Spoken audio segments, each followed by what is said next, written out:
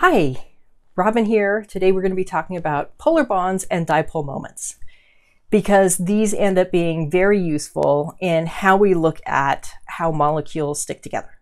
So let's start off with a couple of review items. Let's talk about electronegativity. Remember that electronegativity is a periodic property where you have two nuclei sharing electrons as part of a bond, and electronegativity tells you how hard each nucleus pulls on those electrons. So when we talk about tug of wars and we depict it, we're often looking at pictures like the one I've got on the screen where you have relatively equally matched contestants, but that's not always the case. You could have someone who works out versus someone who doesn't work out, and you know which one is probably going to win. So the same is true with nuclei. They can pull on shared electrons with varying degrees of strength, and that's what we call electronegativity.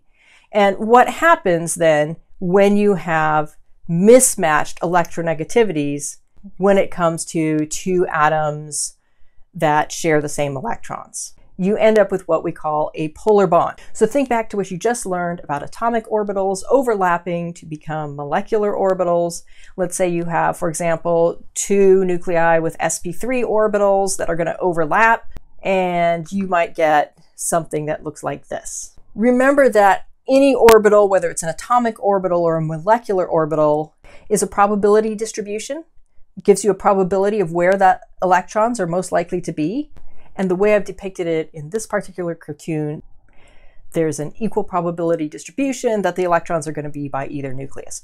But what if one of those nuclei has a higher electronegativity than the other one?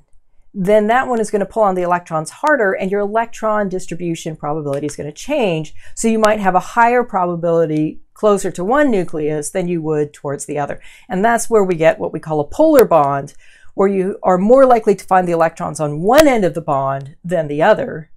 And so if you'll remember, we denote that with this delta plus and delta minus symbol, where the delta plus indicates a slightly more positive part of the bond and the delta minus indicates a slightly more negative part of the bond.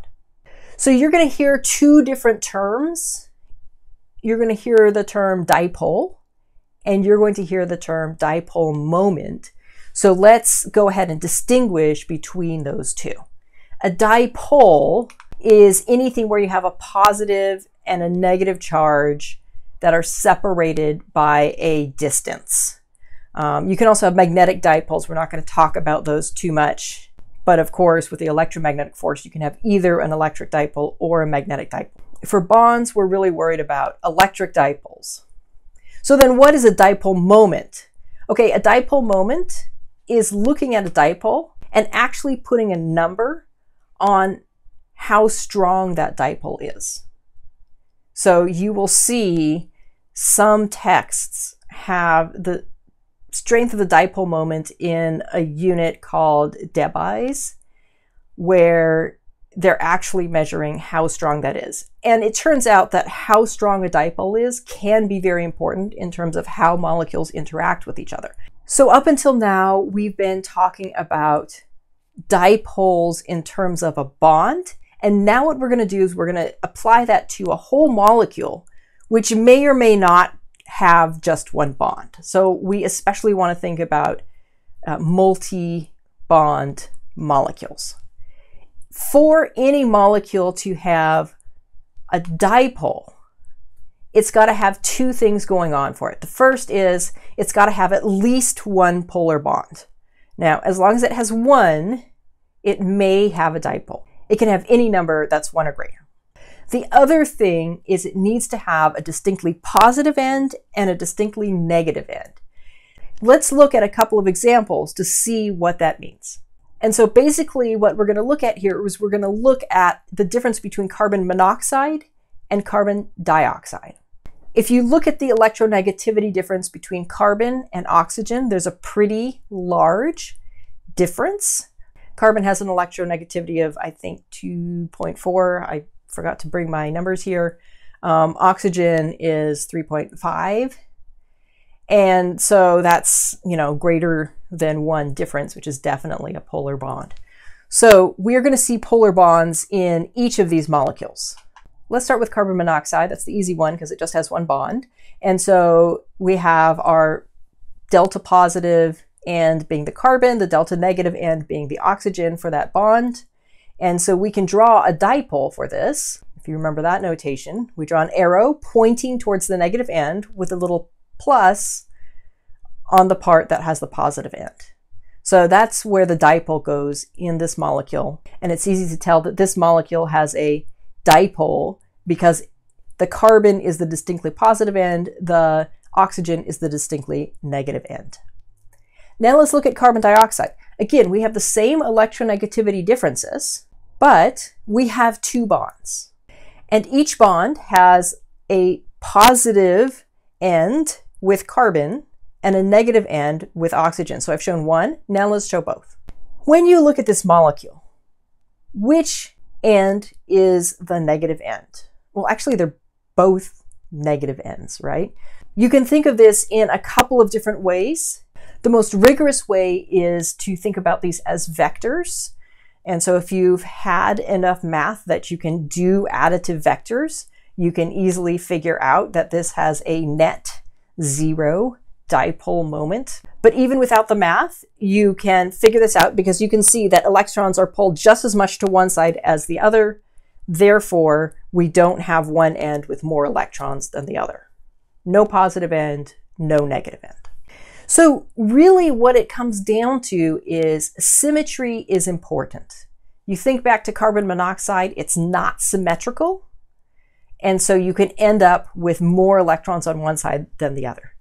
If you think about carbon dioxide, it is symmetrical. The electrons are pulled equally in opposite directions.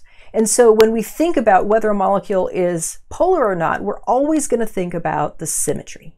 So let's talk about how to predict whether a molecule has a dipole.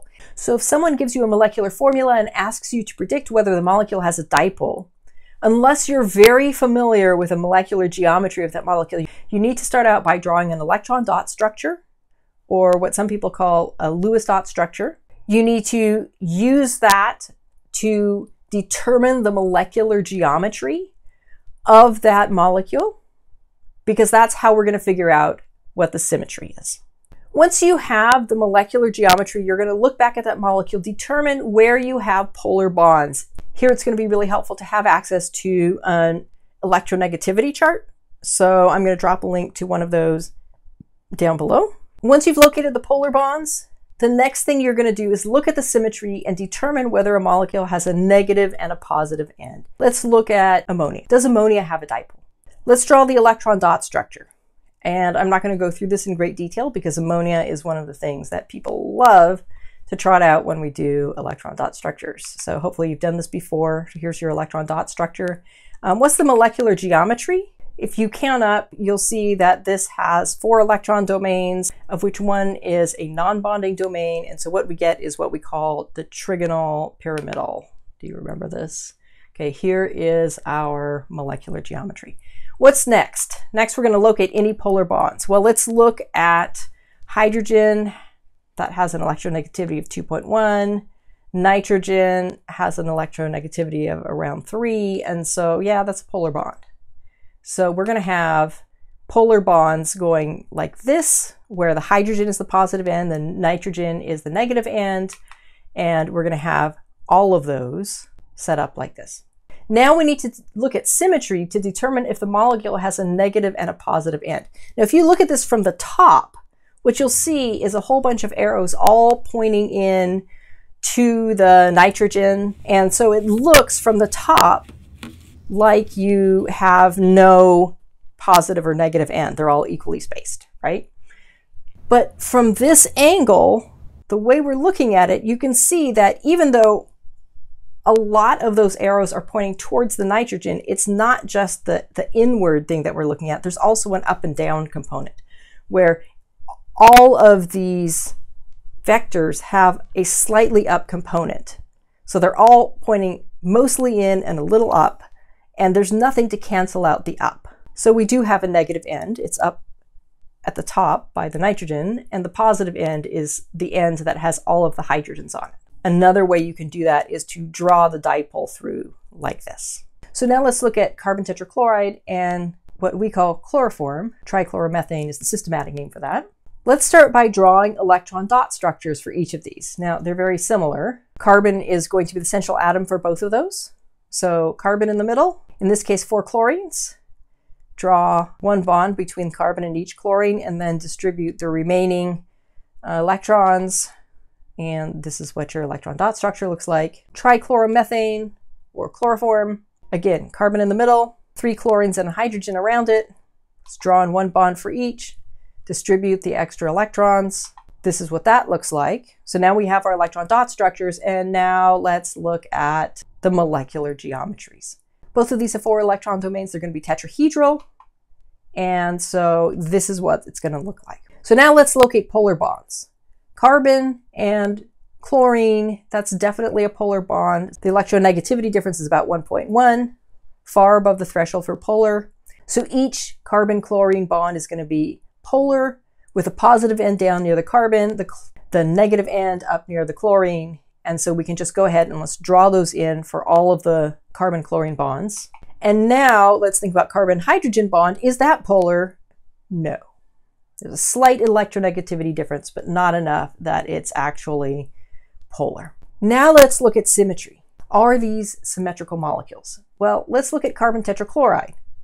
Now, it's kind of hard to know without a whole bunch of angles and vector analysis how this is different. And so the easiest way to do this is really just to look at a model. What you'll notice is as you turn it, that it always looks the same as you turn it. So that's how you know that it has symmetry and you're not going to have any dipole in this molecule.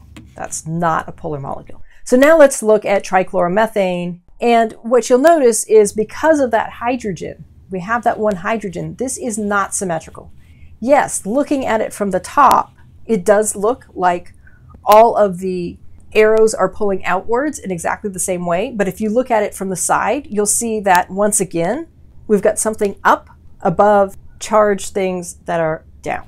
So what we're going to get in the case of trichloromethane is we're going to get a positive end near the carbon and the hydrogen and a negative end down by all the chlorines.